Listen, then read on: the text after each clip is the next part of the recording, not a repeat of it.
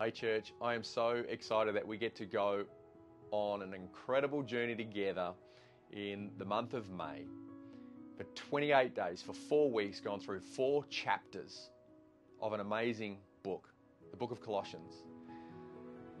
It is a remarkable piece of literature, God-breathed literature, and Paul writes this letter to a group of Christians at Colossae that he didn't actually plant a church at. He didn't do this. It was through Epaphras that he met in prison that this letter is written. And Paul is writing this, scholars say, around about 53, 54, 55 AD, give or take.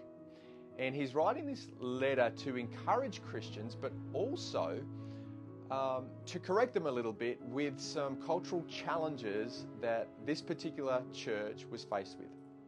One of those challenges was Gnosticism.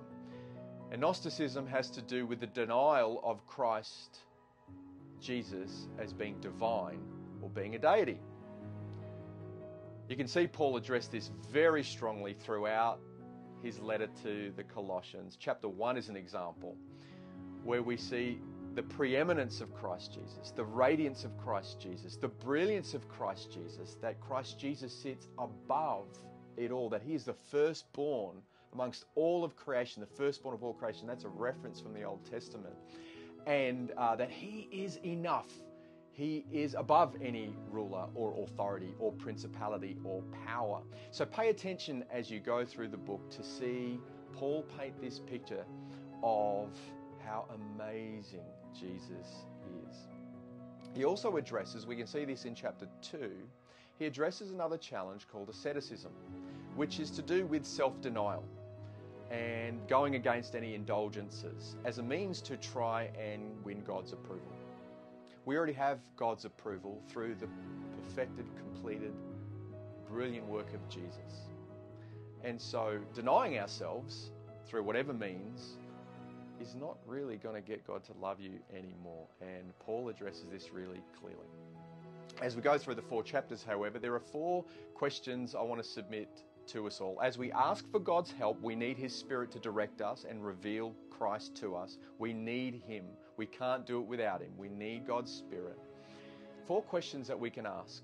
In fact, we can ask this when we read the Bible, any book, any chapter.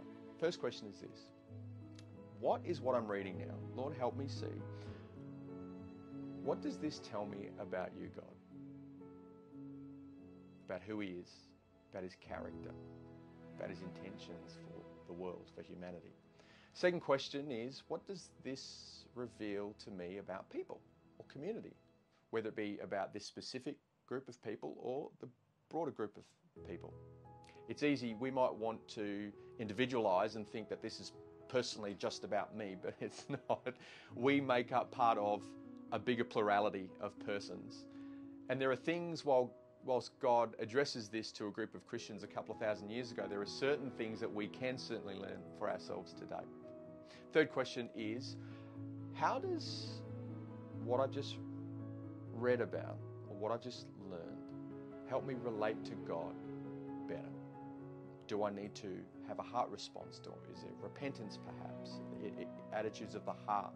Or maybe it's gratitude, maybe it's worship that we're led to relate to God in a different way.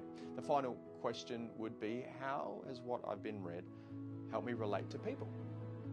Again, issues of the heart, forgiveness, resentment, love. How has what I've read affect how I relate to others? I want to encourage you, church, as we go through on this journey together, let's not waste any day, any moment, a few verses every day, and let's sit on the Word, let's chew on it, but importantly, let's not leave Jesus out of it, because this all points to Jesus, and it's only his Spirit that helps us see and savor him and his goodness. So as we come before the Lord in humility and thankfulness, let's have our Bibles open and let's pray together and ask him to reveal Christ to us, that we might live lives for his glory. Can we pray? Father, thank you that we get to do this. We get to, as a community, enjoy you, hear from you, grow in you and glorify you. And we ask in all of this, you are honored and worshipped. We thank you in Jesus' name.